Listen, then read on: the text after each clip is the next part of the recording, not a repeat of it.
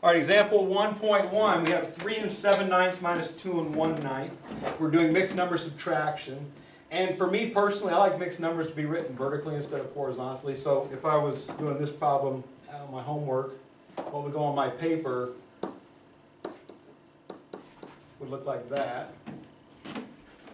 And the requirement of subtraction of fractions or addition of fractions is a common denominator, which you can see these have a common denominator already of 9. So we are going to subtract the fraction part, 7/9 minus 1/9, which is big enough to subtract. That's the other thing you have to worry about with subtraction.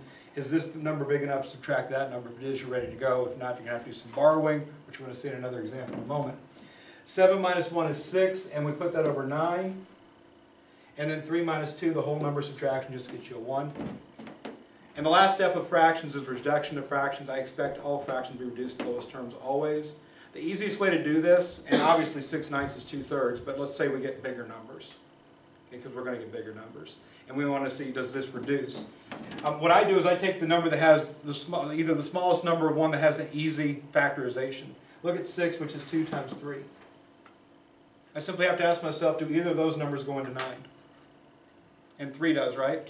So you do that, and 6 divided by 3 is 2, 9 divided by 3 is 3. And then, of course, 2 doesn't go into 3, so it can't reduce anymore, so that would be the best answer. All right, a couple things to consider on this problem, though, is that in order to add or subtract fractions, we have to have a common denominator, same number on the bottom of both fractions. And again, with subtraction of fractions, the top fraction has to be bigger than the bottom fraction to be able to subtract. If it isn't, borrowing is necessary, which we will again discuss in a moment.